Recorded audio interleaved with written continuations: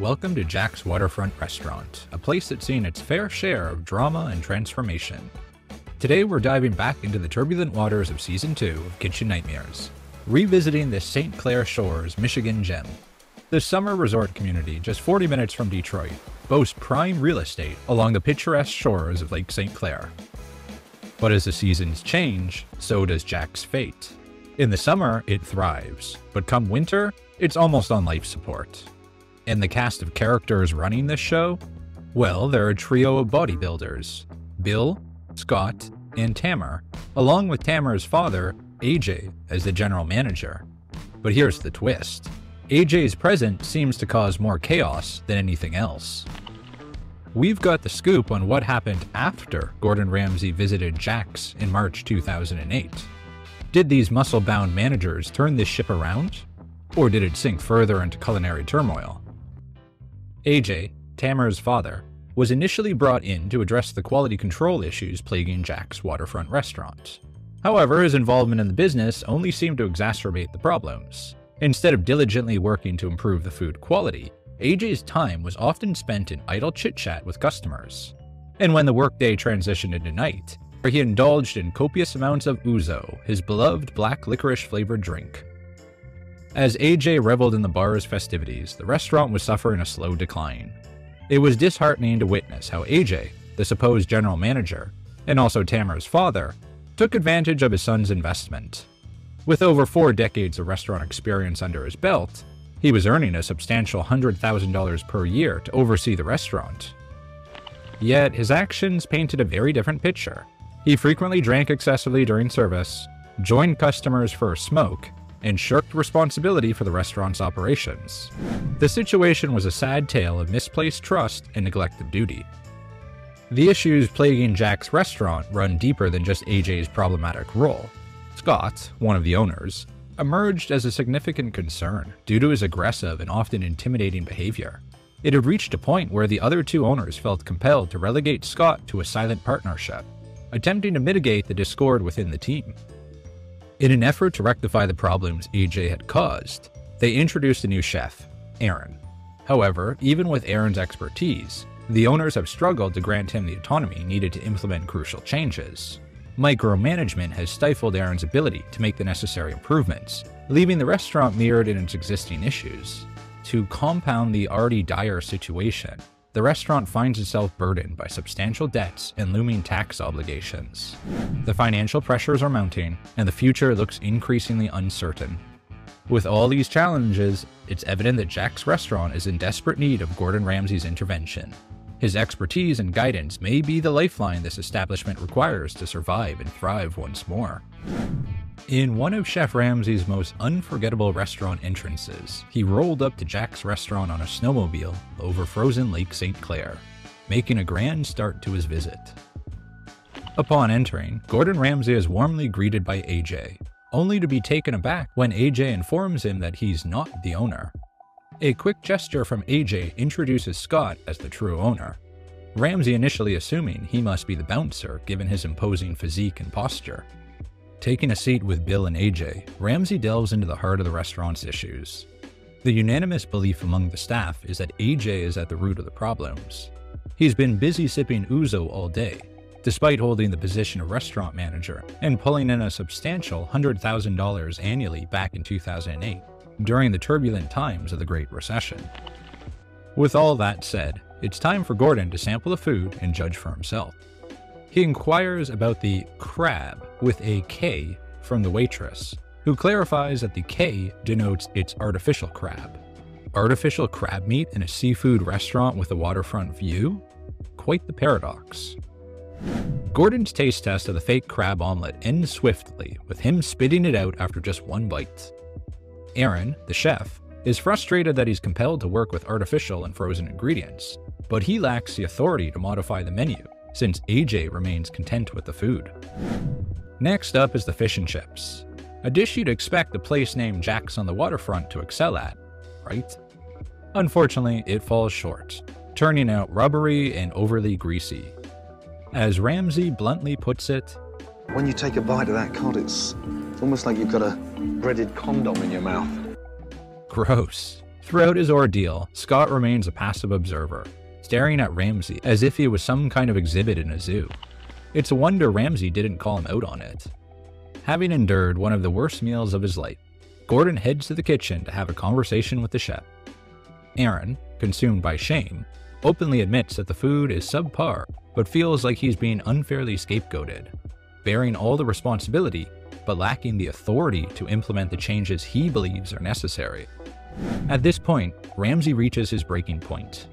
Who's controlling the fucking menu? The owners are. Scott disagrees with this.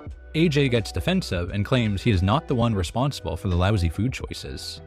AJ has many excuses and never wants to own up to his faults. It's terrible. AJ, it's got to be your responsibility. No. Gordon deems it necessary to observe the dinner service to gain a comprehensive understanding. As the service unfolds, he takes a moment to have a conversation with Tammer regarding his father. In the meantime, Aaron's frustration grows as he grapples with the kitchen's limitations. Dishes remain undelivered to the diners, resulting in many customers leaving in frustration. Throughout this chaos, AJ seems more interested in socializing with patrons, taking smoke breaks, and contributing little to improve the service. Due to the dismal service, a significant amount of food either ends up in the trash or is given away for free. After the restaurant finally closes for the evening, Ramsey gathers the four guys to uncover the root of the issues that need to be addressed. Who has the final say at Jack's? They point to AJ, a veteran of the restaurant business, as having let them down, as they thought he was going to come in and fix their business. At this point, the only one getting a paycheck is AJ, with his $100K a year salary. None of the owners are getting paid. That was a tough time during the Great Recession when restaurant sales, particularly gourmet type stuff like seafood, took a massive hit as consumer spending was weak due to the poor economy. Right. So, that's a tough spot for you. Yes. AJ remained steadfast in his defiance. The following day, Ramsey returns for the dreaded inspection of the walk-in refrigerator, revealing a true kitchen nightmare. Gordon invites Aaron and the owners to join him inside to witness the unsanitary conditions, including a sheet pan filled with frozen risotto that clings to the tray like cement. AJ, however, is reluctant to take any responsibility for the deteriorating state of the back-of-house operations. Instead, he points fingers at the owners, deflecting blame onto them. In response to the dire situation, a comprehensive cleanup is ordered.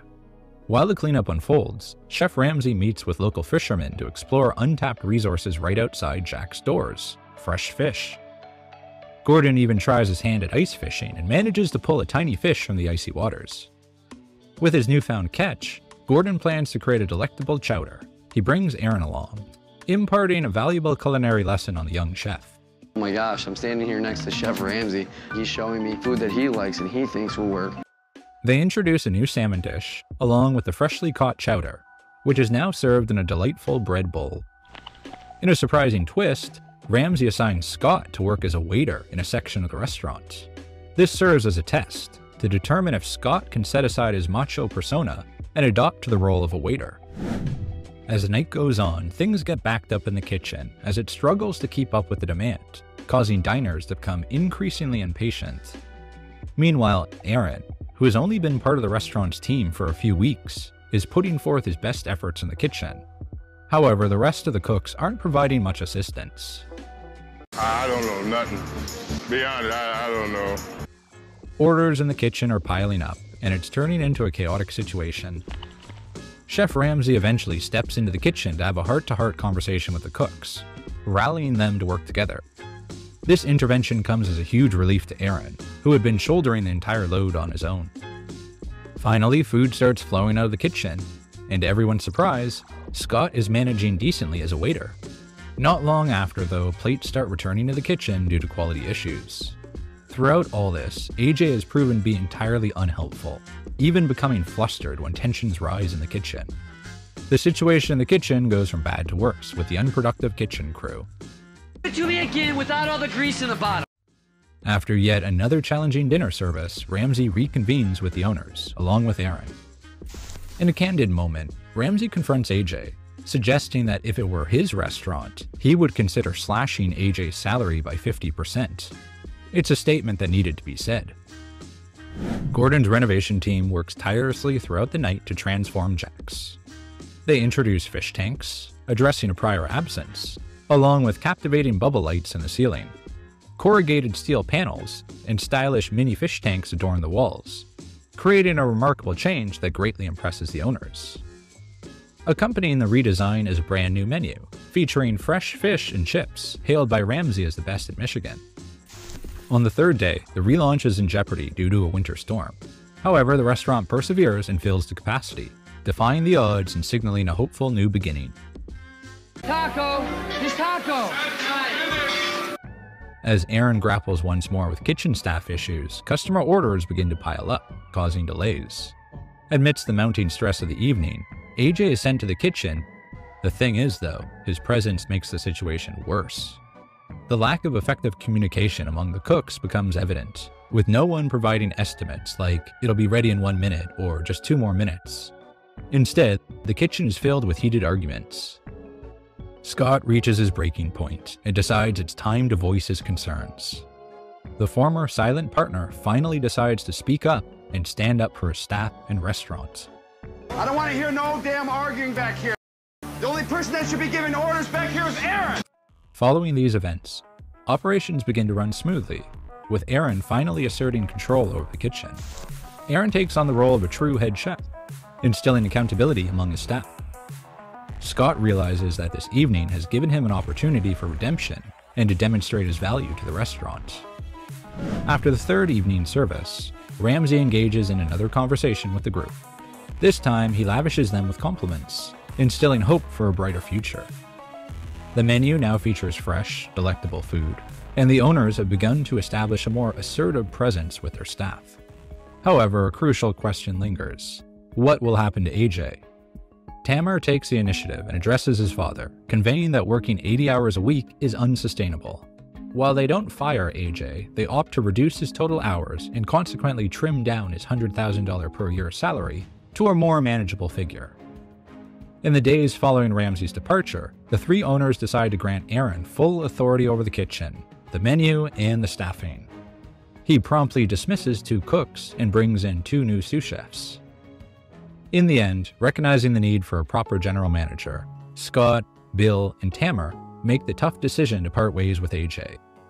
The episode wraps up with AJ delivering a classic movie-like warning, saying, "Perhaps when I'm no longer here, they'll come to appreciate everything I've done for them." It was a challenging choice, especially when involving family, but it was a necessary one. The episode ends on a positive note, with the 3 owners expressing that their personal relationship has never been better. Fast forward 15 years from the 2008 episode, and the question arises, what became of Jack's and its owners? Sadly, the Jack's Waterfront we witnessed in the episode couldn't sustain its operations, closing in December 2008, merely a month after the episode aired. The establishment underwent a transformation, re-emerging as Dockside Jack's Grill and Tiki Bar in 2009. The specific reasons for the owner's departure from the restaurant remain shrouded in mystery. However, it's likely that financial challenges, exacerbated by the economic conditions of the time, significantly influenced this transition. Not long after, the restaurant and its property found their way back into the hands of the original owners who preceded Jack's. They made the choice to restore the establishment to its original name, Brownies on the Waterfront, the name from when it was first constructed in the 1960s. This name endured until it was subsequently sold and transformed into Jack's in the late 1990s. Their ownership endured until 2022, when the property underwent another change in ownership. This shift led to a complete rebranding of the establishment as Hook, accompanied by extensive renovations that transformed both the exterior and the interior of the building. As of the present day, Hook continues to operate and has received favorable reviews. If you happen to be in the St. Clair Shores area, it might be worth considering a visit. Regarding the guys from the episode, there is limited available information about their activities in the years that followed. Some of them maintain social media profiles on platforms like Facebook and Twitter, but these accounts have remained inactive for a decade or more. For instance, Bill's Twitter page indicates that he pursued a career as a professional bodybuilder. He also operates a fitness company called Evoke Fit.